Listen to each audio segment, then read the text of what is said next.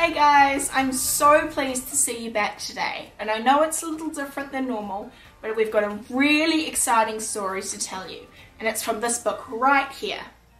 This book is called the Bible, and it's all about Jesus, his friends, and God, and everything in this Bible is true. Today our story is about someone called Daniel.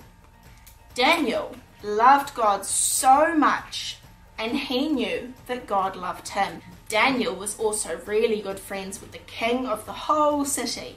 His name was King Darius. But because they were friends, this made some of the other people jealous and really upset and grumpy. Can you guys show me your best grumpy faces? Go, There you go, just like that. And so they decided that they wouldn't let Daniel be friends with the king anymore. And so they tricked him into making a brand new law that says that you have to pray to the king, not to any other god. And this meant that Daniel couldn't pray to God anymore. What do you guys think what Daniel did? Daniel decided that he knew that God would protect him no matter what. And so he kept praying to God. Because he kept praying to God, it meant that because there was this law in place, he would have to go spend a night sleeping next to some lions. Have you guys ever been to see some lions at the zoo before? So Daniel was thrown into the lion's den, and everyone was really scared. But Daniel knew that he shouldn't be afraid.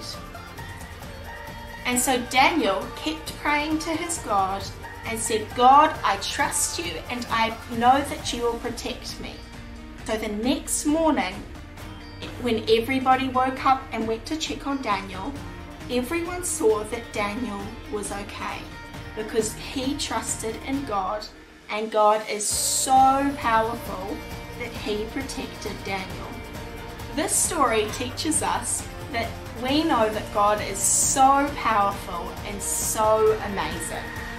So I hope that you can remember that very special thing, that God is powerful. Now, can we all close our eyes? And I'm going to say a quick prayer. God, thank you for protecting Daniel and in the lion's den. We know that you are so, so powerful. Thank you for loving us. We love you so much. In Jesus' name, amen. Can we all say amen? Thank you so much for listening to our story. I'm so pleased you could make it. See you next time.